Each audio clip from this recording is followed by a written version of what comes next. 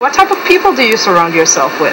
I surround myself with like-minded people, people who are driven, dedicated, that stand for something, people who would not only help me stay on the path I've chosen for myself, but help me along the way so I would not falter, I would not get into things that I should not be, and all together would help me stay positive throughout my life. Where do you see yourself 5 years ahead in your life? 5 years from now, I see myself graduating with my master's in theology and counseling, moving on to my master's in psychology, and owning my own private practice where I would not only help children in the Christian faith, but children worldwide. You indicated in your profile that you're aspiring to become a Christian child psychologist. How does your pastor feel about modeling in minimal clothing? Well, I go to a church where we're non-denominational, firstly. We do not claim to any denomination of Christianity. And secondly, we welcome people from all walks of life because we do not believe in judging people.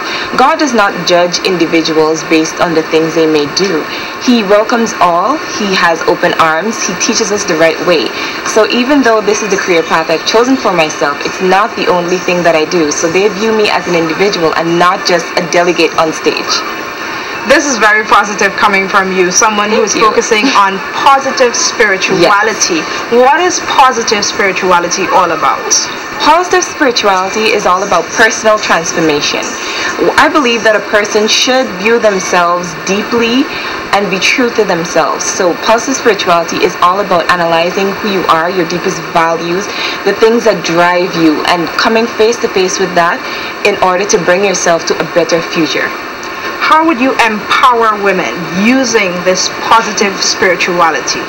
I would use the tools available to us today, social media, the television, the radio, because everybody is using it. I would leave little inspirational tips, letting them know that unless they purposely, consciously, and intentionally decide to change their thought patterns, that their lives would not easily change the directions.